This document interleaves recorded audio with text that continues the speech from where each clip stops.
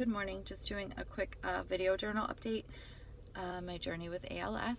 I wanted to journal today because yesterday was Thanksgiving, November 28th, 2019. And I want to remember these holidays, so I'm journaling to remember to be grateful. You know, everyone throws around that word thankful and grateful on Thanksgiving, but I really am. I had plans to go out of town to Vermont to see my half-brother, Scott, and those plans didn't work out.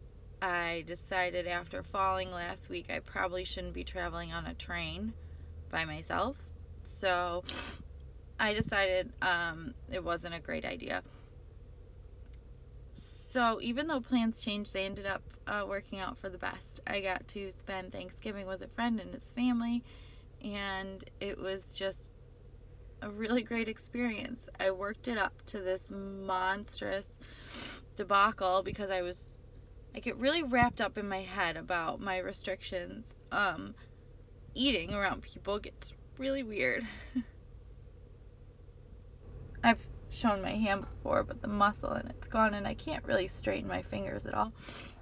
So, considering I'm right-handed, eating in front of people gets really weird.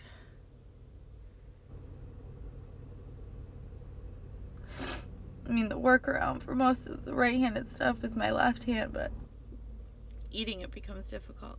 I'm trying, but it's difficult. So I worked it up in my head like it was this big ordeal and everyone was going to see how weird I was eating.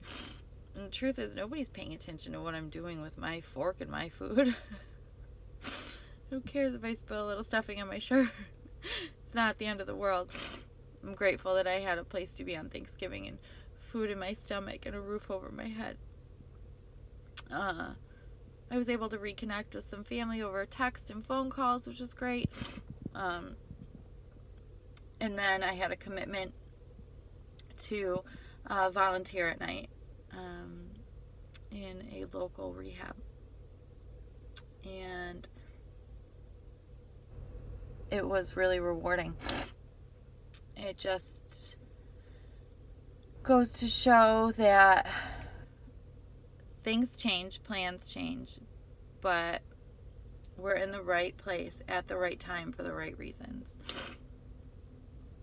And it was a really great Thanksgiving. So I do want to remember Thanksgiving 2019, being home in Buffalo for it. It was the first one in probably 15 years. And even though plans didn't go according to what I thought I had planned, it worked out really well. And I got the coolest thing yesterday. So I've been struggling with the idea of walking with a cane. A, because they're awkward, and B, they look like, I don't know, not cute. Which sounds a little vain, but so my friends got me this really cool giraffe cane. So now I am not embarrassed to walk with a cane. I can use it to help myself, and I've come to terms with the understanding that I do need to find some workarounds in my life, whether it be brushing my teeth with my left hand, eating with my left hand, spilling some stuffing on my shirt, walking with a cane, whatever it is. I am grateful that I have support around me to help me through this process. And that's it. So I just wanted to remember Thanksgiving and do a quick update.